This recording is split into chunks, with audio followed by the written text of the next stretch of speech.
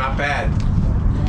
I mean, really, this is very clean, it's safe, it's dignified, and sure as heck beats living out on the streets. Cal Expo is the site for new housing solutions as COVID-19 threatens individuals who either live outside, along encampments, or in crowded shelters.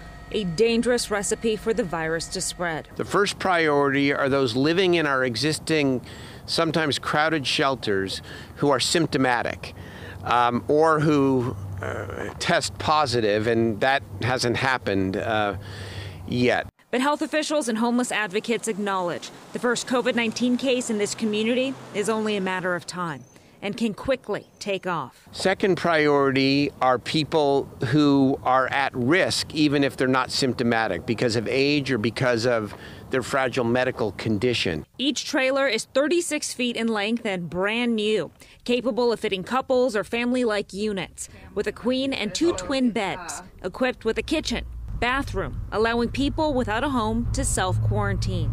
Good place to live. But housing is just one piece to a jigsaw puzzle of homeless solutions. People who have been unsheltered for a long period of time obviously have a bunch of issues that they need to work out to be successful in housing.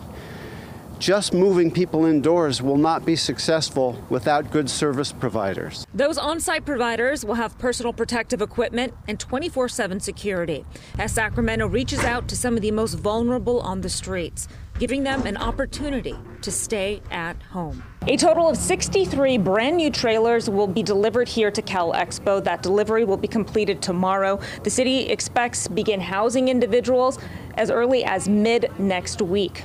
These trailers are provided by FEMA. At Cal Expo, Vicki Gonzalez, KCRA 3 News.